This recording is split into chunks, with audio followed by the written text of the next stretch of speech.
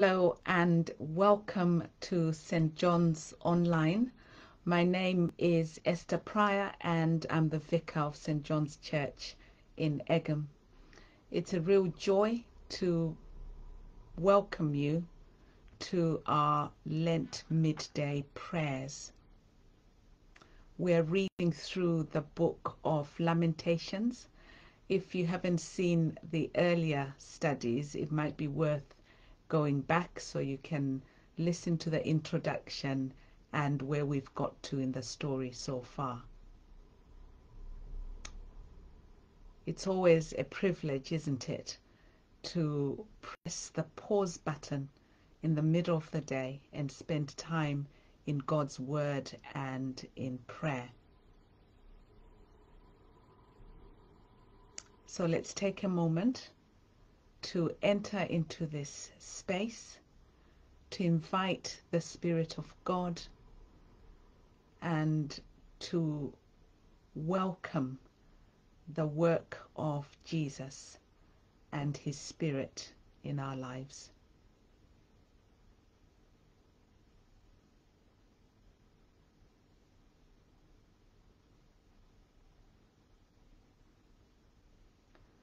We enter into this ancient tradition of keeping a holy Lent.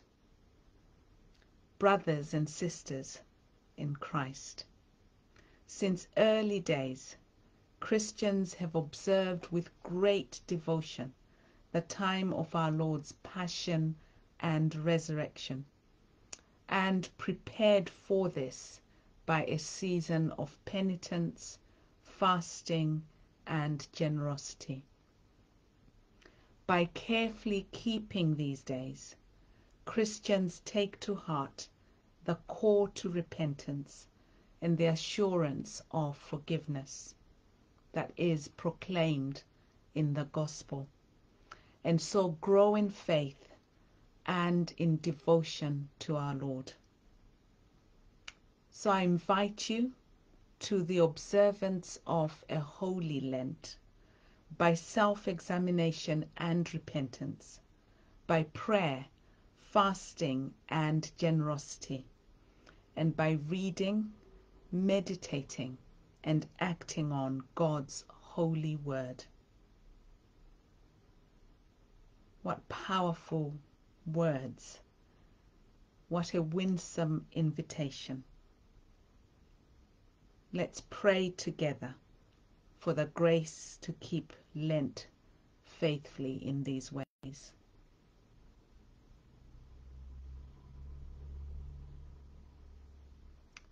Keeping in mind the central theme, which is that we want to grow in faith and in devotion to our Lord.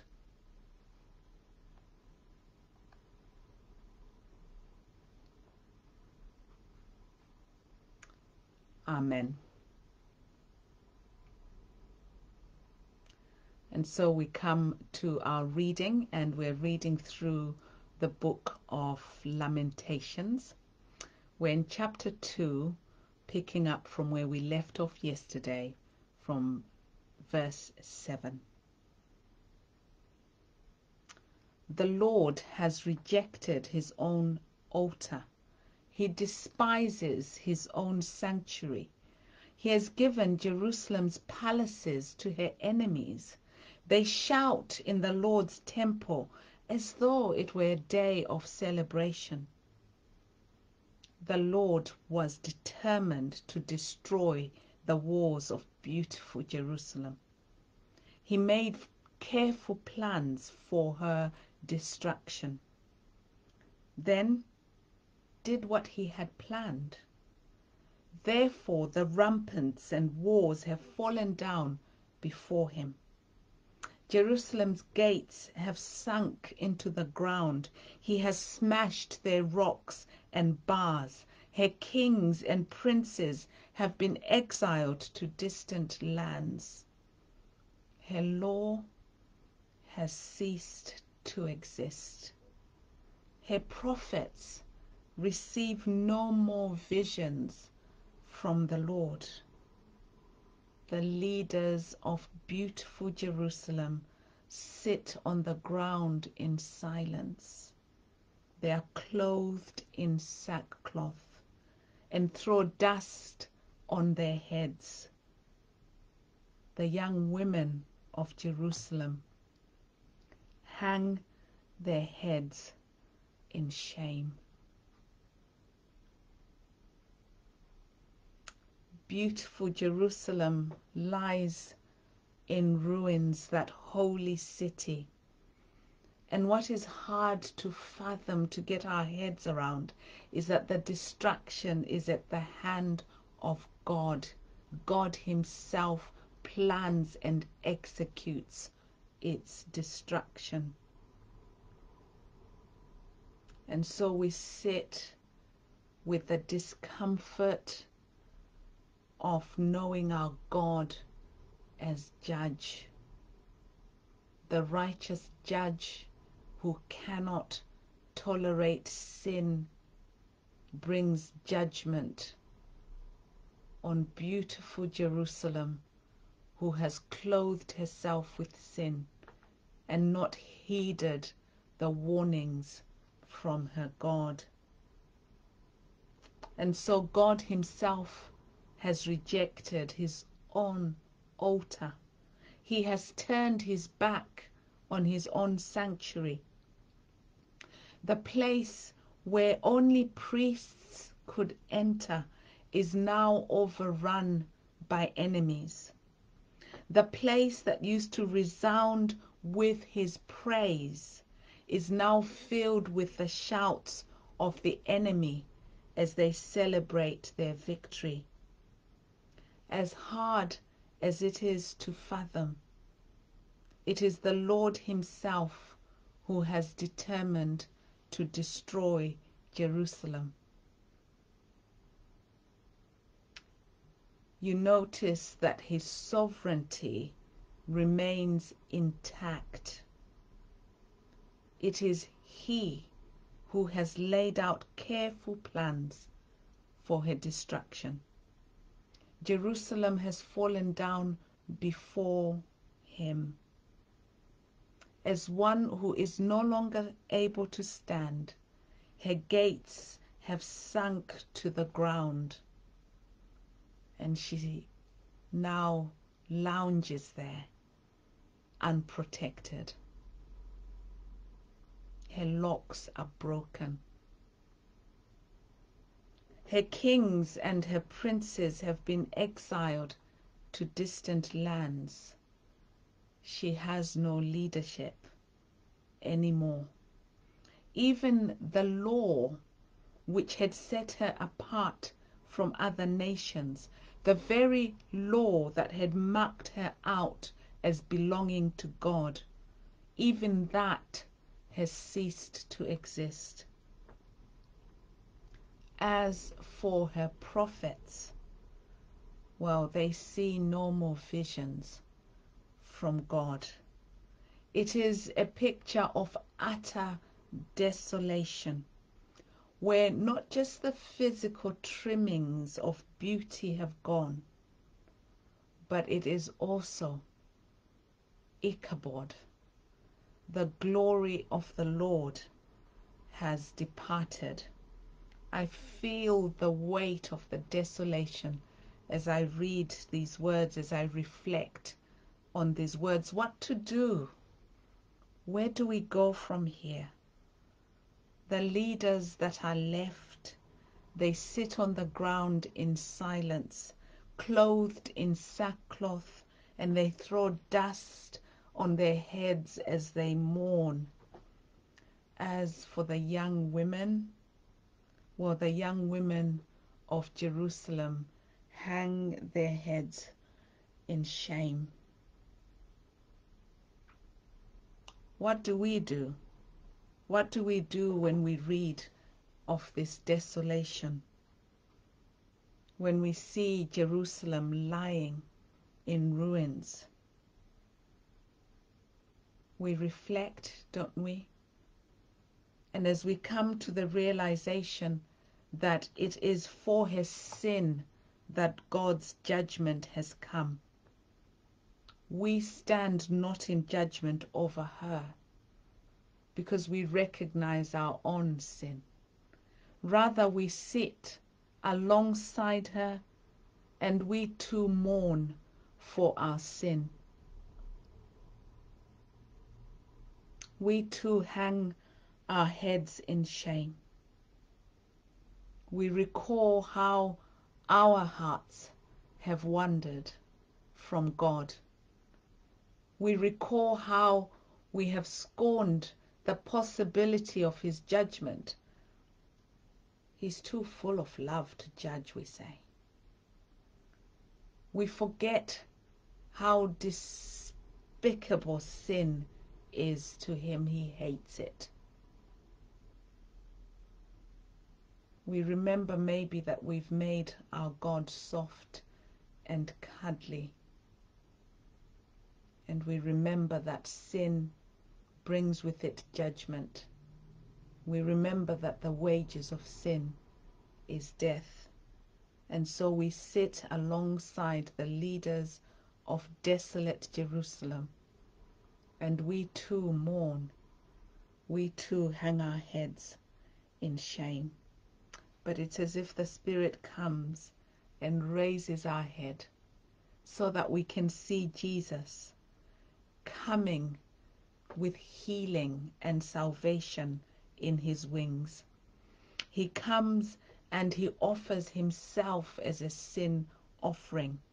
He takes upon himself all our sorrows, all our punishment.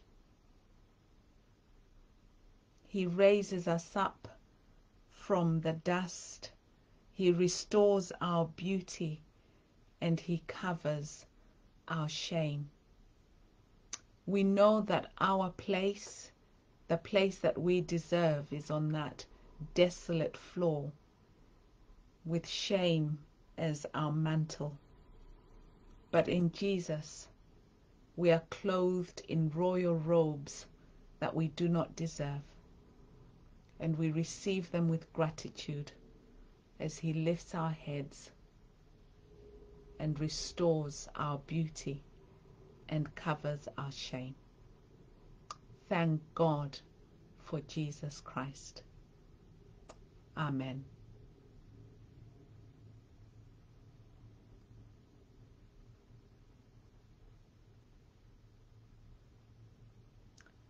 The opening sentences of our prayers echo this idea that God lifts up all who are bowed down. The Lord upholds all who fall and lifts up all who are bowed down. Thank you, Lord, for the truth of your word. And so, God of love, hear the cry of those who yearn for love. We pray for fractured families, broken homes, for those who feel neglected, unwanted, alone. God of love, we pray that they may know your love.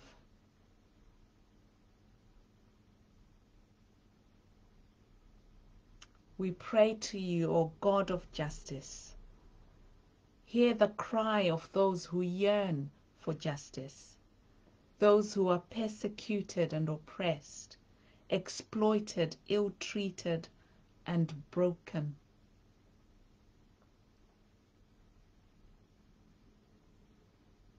Those who can easily sit alongside the leaders of Jerusalem, mourning, clothed in sackcloth, sprinkled with dust, because of sin done to them. God of justice, may they know your justice. We come to you, O God of peace. Hear the cry for those who yearn for peace, for shalom, those in battle zones and broken states, those who are frightened, fearful and anxious, those with nowhere to turn, those longing for shalom. May they know your peace.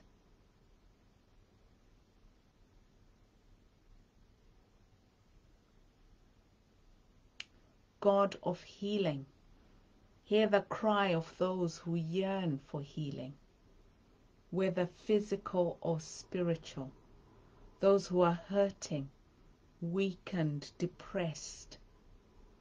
We pray for those on our Hope in Depression course at the moment. May they know deep healing. May your grace run deep.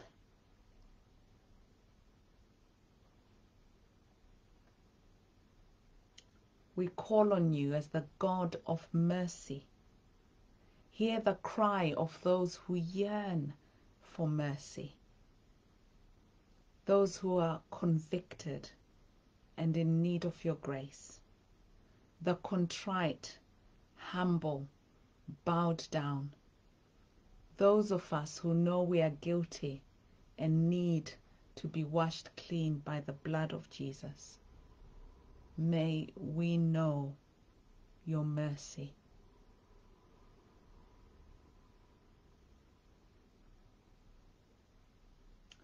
I love the Lord, for he heard my voice. He heard my cry for mercy, for grace, for peace, for healing, for love. I love the Lord, for he turned his ear towards me, and I will call on him for as long as I live.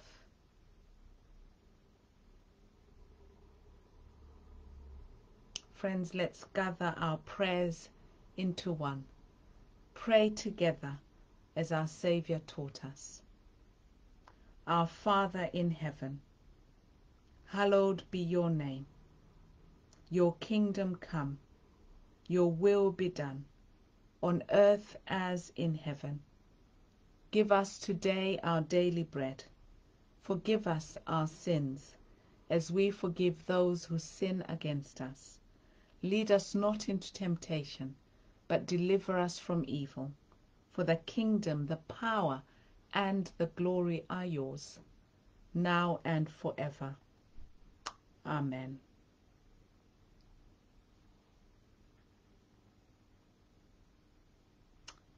Friends, may you know the peace of God, the love of God, the justice of God, the healing and mercy of God, this day and all days. Amen. It's a joy to be part of the team at St. John's, bringing you our readings from Lamentations throughout this Lent. Do join us for the next installment tomorrow. If you want to find any episodes that you might have missed or any of our broadcasts, you can find them on our YouTube channel, St. John's Egham. For now, again, I repeat, may God bless you, and thank you so much for joining us.